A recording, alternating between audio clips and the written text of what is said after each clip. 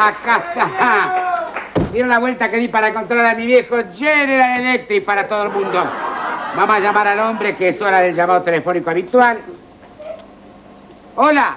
Señor presidente, ¿cómo le va? ¿Cómo está usted? Señor, antes que nada, feliz Día del Padre. ¿Qué le regalaron? ¿Un afiche? ¡Ay,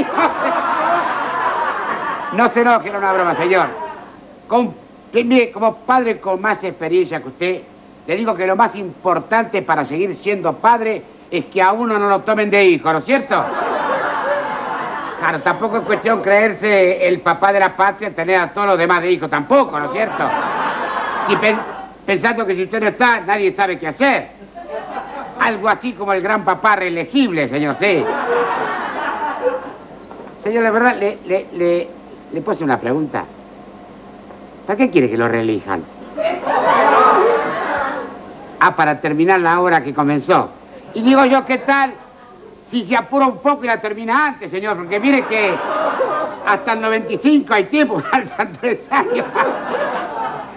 Le canto la justa, Presi. A mí este tema me tiene mal, sí. Cuando estaban los radicales, ellos querían la reelección y los peronistas no querían saber nada. Ahora, como ustedes tienen las manivelas al revés, señor, ¿no? Lo genial es que los argumentos que usaban los diputados para oponerse o estar a favor son los mismos que usan ahora, pero dado vuelta, señor. Uno los escucha y no se puede creer, señor. Cambiando de tema, escuché que anunció que le van a dar un aumento a los docentes. Sí. Esta semana, sí, así, sí. Y el Mingo este año con el asunto del aguinaldo de los jubilados no dijo ni mu, señor, ¿eh? Es más, casi lo adelanta el aguinaldo. ¿Quiere que le diga una cosa, señor? Durante las campañas electorales el país se vuelve, no sé, se pone como más lindo, señor, no sé. Créame, si fuera por los jubilados, tendríamos elecciones cada 3 meses, señor. Sí.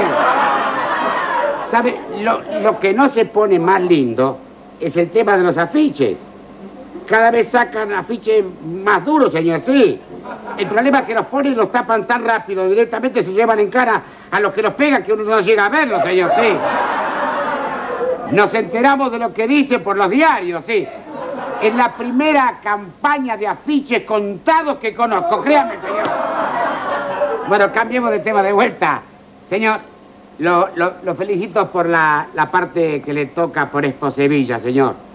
Nunca tan pocos, con tanta plata, hicieron tan poco en tan poco tiempo, con tanto ruido, señor.